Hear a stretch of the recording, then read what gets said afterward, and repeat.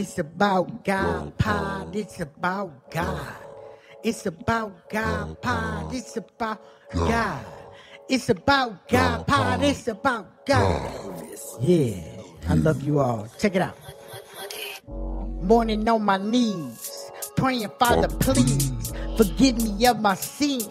We all need to be passing out tracts, helping those in need.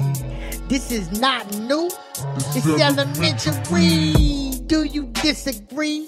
The Bible is the key to new life in Christ. I can't wait to see heaven in its entirety. Place made just for me. Noontime on my knees, praying, Father, please forgive me of my sins. We all need to be passing out tracts, helping those in need. This is not new. It's elementary. Holy Spirit in me. Never lie, never cheat. What Jesus did is guaranteed. He never charged a fee. He's one, he's not three. I hope you all agree. He's coming back for me. They nailed him to a tree. And he's VIP. Resist the devil and he has to flee. Hallelujah. Thank you for what you did for me. Thank you, Jesus.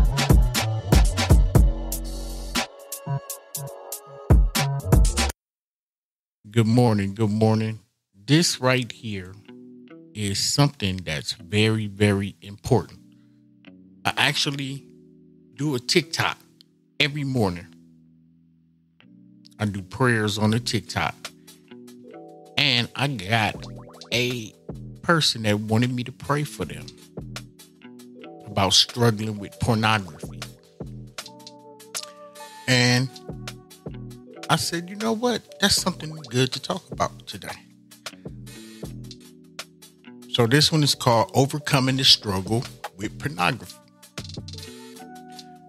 The struggle with pornography is real and challenging.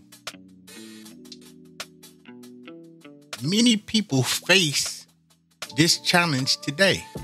It's important to understand that this struggle is not just a moral issue, but also a spiritual one. Pornography can cause a false sense of intimacy and can distort our understanding of human relationships and sexuality. It can lead to addiction, harmful relationships, and create an unrealistic expectation of a mate. 1 Corinthians 6 and 18 through 20, it says, flee from sexual immorality. All other sins a person commits are outside the body, but whoever sins sexually sins against their own body.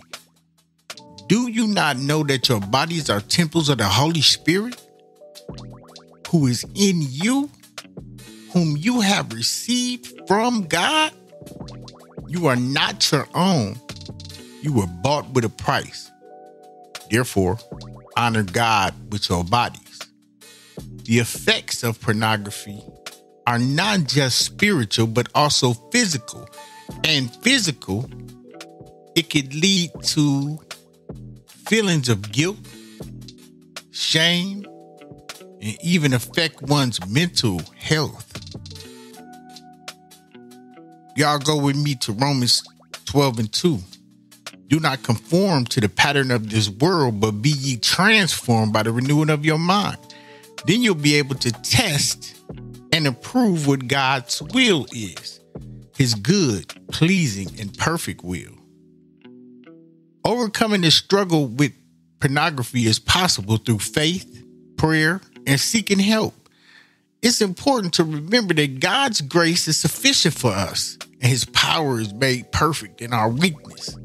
James 5 and 16 says, therefore confess your sins to each other, pray for each other, so that you may be healed. The prayer of a righteous person is powerful and effective.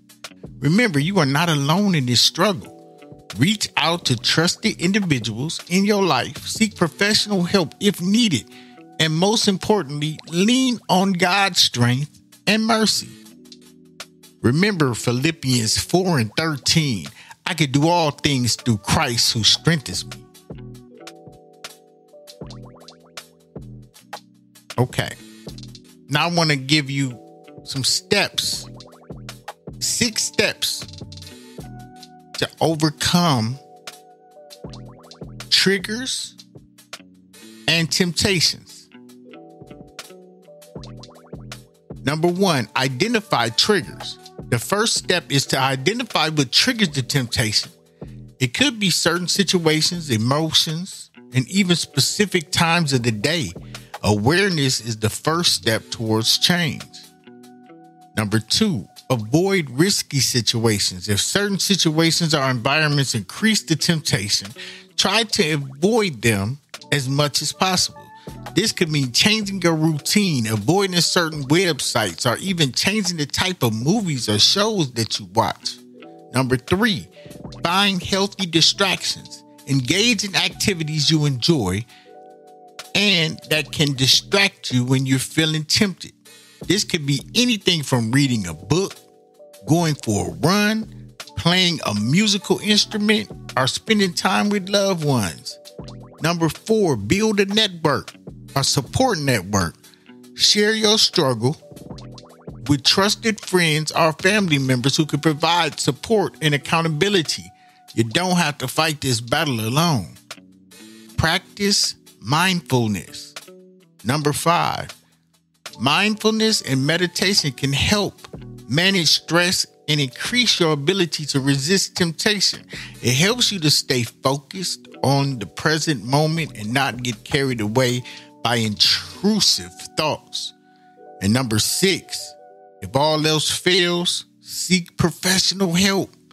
If the struggle continues, don't hesitate to seek help from a counselor or a therapist. They can provide strategies and tools to cope and overcome addictions. Remember, overcoming temptation is not about willpower alone. It's about creating an environment and lifestyle that supports your decision to change.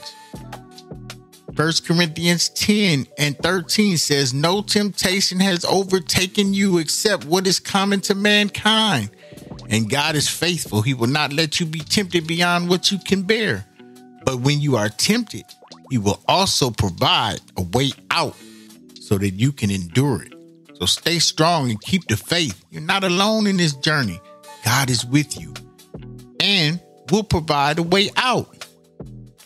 Dealing with guilt and shame after giving into temptation can be a challenging process, but it's important to remember that everyone makes mistakes and that forgiveness and healing is possible. So here's 7 steps that you could take if you gave in to the sin. Number 1, acknowledge your feelings. It's okay to feel guilt and shame, but don't let these feelings consume you. They are a sign that you recognize something went wrong, which is the first step towards making things right.